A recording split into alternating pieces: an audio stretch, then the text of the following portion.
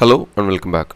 In this video we are going to solve LeetCode SQL problem 511 which says gameplay analysis 1. Okay. We are given a table called activity which has 4 columns: player ID, device ID, event date and games played. Here player ID and event date together is the primary key of this table, and this table shows the activity of players of some games. Each row is a record of a player who logged in and played a number of games, possibly 0, before logging out on same day using some device, right? Okay, we are asked to write a SQL query to report the first login date for each player, and we can return the result in any order. Okay, the query result should be in the format of the following example. Okay, let us take this example now. So we have a player ID, a device ID, a event date and the number of games played. Okay, and we have 2 logins for player 1 and 1 login for player 2 and 2 logins for player 3. And what we are asked to do is we need to find the earliest login date, which means we have the player ID 1 here, and they have logged in 2 times, right? 2016 301 and 2016 502, and this 2016 0301 is the earliest date, so we should return this. And if you see in the player ID 2 there is only one date, so that is the earliest of all the dates, right? So this is going to be should be in the output. And for the player ID 3 we again have 2 dates here, so we should be returning the earlier date, which means we should return this 2016 0302. So that is what we have here in the output table, right? Okay, before we start writing the query, we'll see the logic behind how we are going to solve this, and then we can get our hands dirty by writing the SQL query. So let me copy paste this table over here, and if you see in this table, so here we are not concerned about this device ID or the games played because our output doesn't require those things. We are only concerned about the player ID and event date. So what we could do is we need to find the earliest date, so we need some type of a ranking system to rank the earliest date at the top and the later dates at the bottom.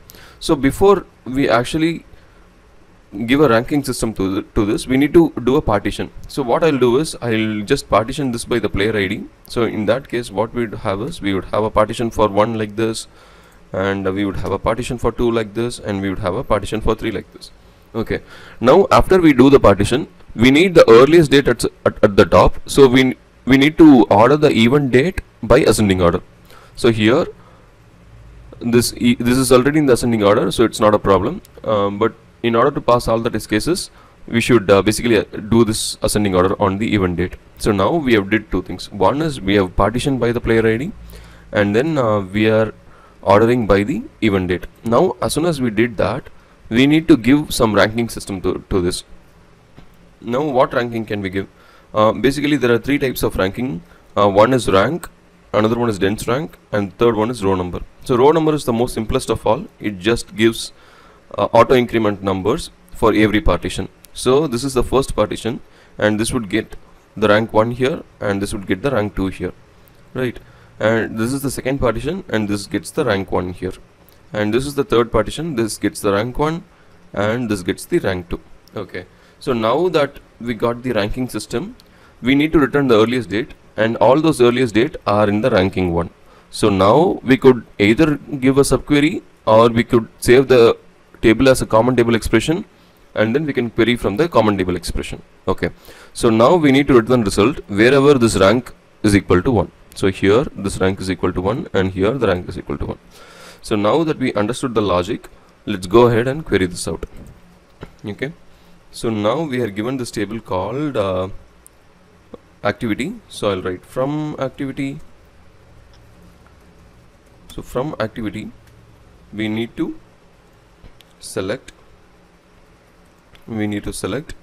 the player ID, right? We need to select the player ID, and we need to select the event date, and then we are going to rank them, right? So I'll write row number, so because row number is the rank that we are going to use, and this is going to be partitioned by the player ID, and this is going to be ordered by the event. date. Okay, so now let me run this to see the output, and after we understand the output, we can take it further from there. So here we have player ID, event date, and row number here. So we can see this 1-2016-301 has got the first rank, and the 1-2016-502 has got the second rank. Similarly, we have for 2, we have for 3, and again we have a second rank for 3, right? And now we can basically alias this as, let me alias this as rank. And what I'll do is I'll just save this into a common table expression. Oops. So for common table expression, you need to type with common table expression as. Okay, so after we successfully write the common table expression, now we need to query from the common table expression. So from CTE, we need to select all the rows where the rank equals to 1.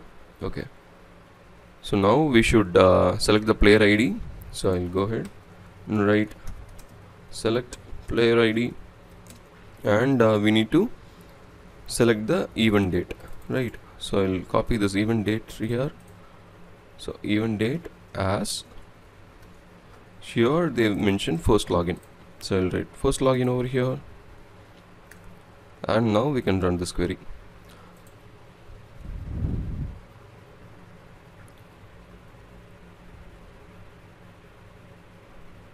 Okay, this answer is accepted.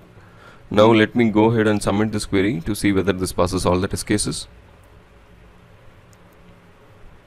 Okay, this is passing all the test cases. I hope you enjoyed this video, and if you have any other solutions to the same question, feel free to post down in the comments. And if you have any comments, concerns, please post them also in the comments, and I will see you soon in another video. Thanks for watching.